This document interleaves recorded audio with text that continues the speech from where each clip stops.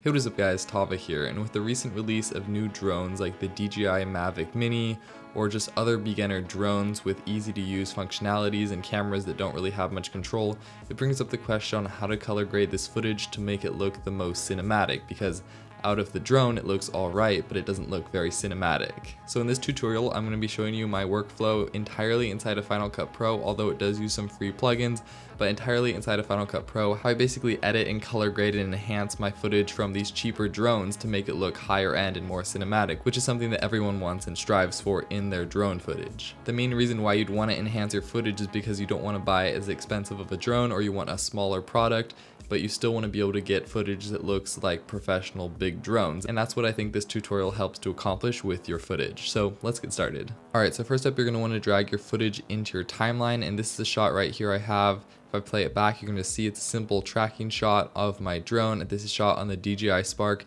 1080p at about 30 frames per second. I think it downscaled it to 24 frames per second. It's not too special of a shot, but I think it looks pretty cool, so it's a great place to start with this technique on color grading. So the first thing you're going to notice with footage shot from cheaper drones is that the colors aren't exactly professional looking, and they do look a little video-like. As you can see in this shot, all of the colors kind of look like they were shot on a phone or on a video camera, which isn't exactly ideal for the shots that most people want to go for. It just looks a little bit video-like and not film-like. So to fix this, I did a bunch of corrections over in the color inspector area just to adjust these colors to make them seem a bit better. Of course, you can try to duplicate these effects I'm going to show you on your own, but if you don't want to, I'm going to leave most of them in a single preset, which you can download in the description below and just import into Final Cut Pro to just drag onto your footage and instantly have this color grade, but I'm going to explain it anyway. So first up, I added some hue and saturation curves, and if I turn it on, you can see it doesn't do much, but basically all I did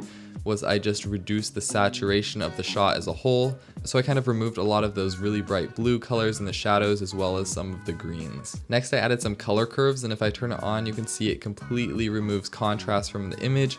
And if I go into the inspector for it, you can see in the Luma settings for the color curves, I kind of just raised the shadows a tad, lowered the midtones as well as the highlights. And I did this because if you look at the original footage, I think that these beginner drones add way too much contrast to the shots, and it just makes it look a lot worse than it should be. Also, since the footage is usually only shot in 1080p or 2.7K, the quality with the over sharpening makes it look like it's overcompensating for the quality, which further degrades the image in my opinion. So by removing some of the contrast, I think it adds back to the shot and makes it look more dynamic. And then to further this, I added another color board. So if I turn this on, you can see that the shot gets a little bit flatter, and if I go into this, you can see that I just raised the shadows and midtones a tiny bit and then lowered the highlights just so I could pull a bit more dynamic range from the top, as well as just making it seem more balanced. So if I just cycle from before and then after, you can just see it makes the shot look a little bit softer and more dynamic, which I think is a really important aspect. And then finally, to compensate some of the contrast that I removed, I added a little bit of sharpening, just 1.5. It really doesn't do much,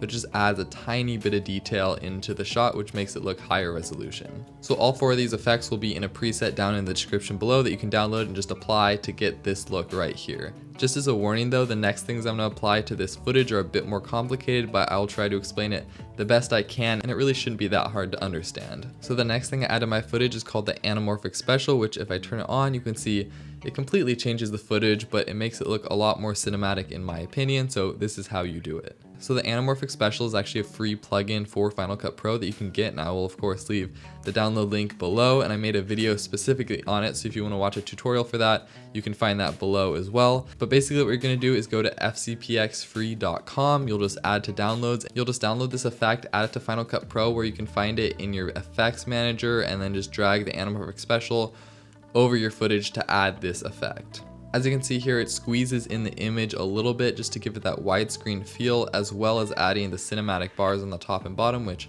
are pretty cool and universal. But that's a relatively easy process, and if you want to see how you do it and more specifics on the settings and everything, like I said, watch the video linked down below. And then finally, the most important part of this whole process and the color grading is the actual color grade. So for the color grading, I'm going to be using a plugin from Motion VFX, which is called Emmett. If I turn it on, you can see it completely color grades my footage in just one click, and this plugin allows you to load LUTs, which are basically just color grades in little preset form where you can just apply them and then adjust the settings accordingly. So the Emmett Plug-In, like the Anamorphic Special, is another free plugin for Final Cut Pro. So what you can do is just download this plugin from the link down below, and you can just go to this website from Motion VFX.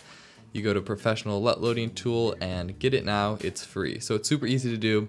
You can just install it instantly and you'll have it in Final Cut Pro. It's super useful for a lot of different things and just color grading in general. So in this case, I have a specific LUT applied to the footage, and as you can see, you can adjust the percentage that it applies. So you can either have it really strong or not as much. I kept it around 40% because I think that looks pretty good. And also, if you want to download this specific LUT, I will too leave that in the description down below. So a lot of free things that you can download to make your footage look the best that I think it can. Of course, all these settings that I applied depend on your personal taste and opinion on how the footage should look. So of course, everything is adjustable in the settings. You can change it to however you want, but this is just kind of a basis that I think starts the process in the right direction for enhancing that drone footage. I think personally one of the most disappointing things is getting a drone and then looking at the footage and seeing how, because you don't have those manual controls inside of the app where you can shoot flat or you can shoot log and adjust the white balance and all those things, the footage comes out looking rather disappointing in the first place. But what's really awesome about this is that you have the opportunity to change it later in post and just make your footage look better than you even knew it could be. So you can see what these effects do to a whole range of different drone shots and types. Here is a short segment of different clips with these effects applied onto them so you can have a good idea and see if you want to duplicate it for yourself.